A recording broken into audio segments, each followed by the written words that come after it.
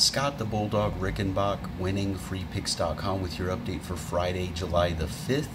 And guys, this free pick being made early, this video update, of course, on Thursday. So these records I'm giving you are entering Thursday, July the 4th.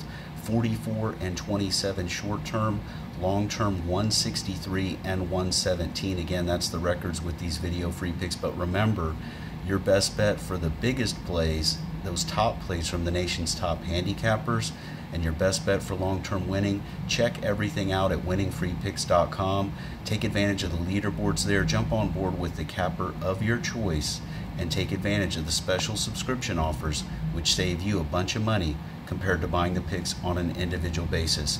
Now guys, looking to keep the long-term free pick winning going here with a selection for Friday on the under in San Francisco. That total did open at an 8, made an early move up to 8.5, and I understand the move because certainly Pomeranz for the Giants has unimpressive numbers on the season, but guys, he actually made an adjustment heading into June and had a very solid June, really strong in all but one of his starts last month.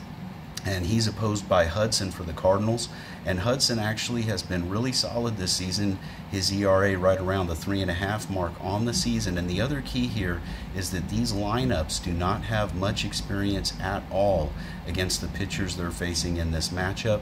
I look for the pitchers to rule the day in this one, and I'm going under the total of 8.5 in San Francisco. That's your free pick for Friday, July 5th.